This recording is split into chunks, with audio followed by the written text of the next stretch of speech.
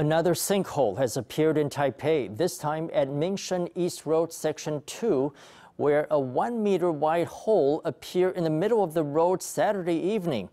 While the city government sent workers to the site to ascertain the cause, City Councilor Chen E-jun also came out to call on the government to face the problem, as this is the 4th time a sinkhole has appeared in the capital in 3 months.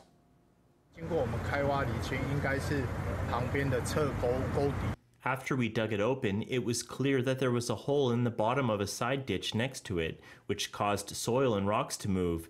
We will refill it first, and then the hydraulic engineering office will repair the bottom of the ditch. 过去的市长有责任，但是现在的市长呢，更应该要负担起。 Past mayors are responsible, but the current mayor should be held accountable. This is a matter of road safety. I don't think that this can be evaded, nor can it be said that these sinkholes were caused by extreme weather conditions. Does the Taipei City Government, our local government, have an inspection mechanism in place? The new construction office points out that of the 4 recent sinkholes, 3 were related to underground pipelines.